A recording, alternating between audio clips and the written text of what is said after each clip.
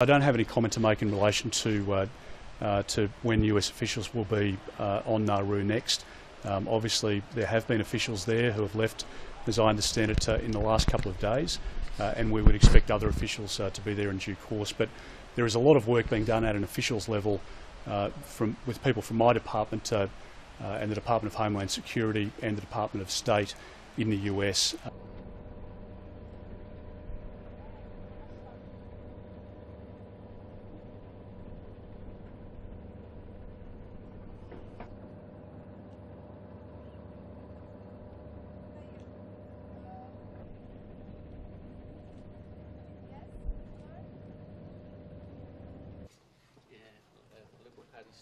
Yeah, that's right.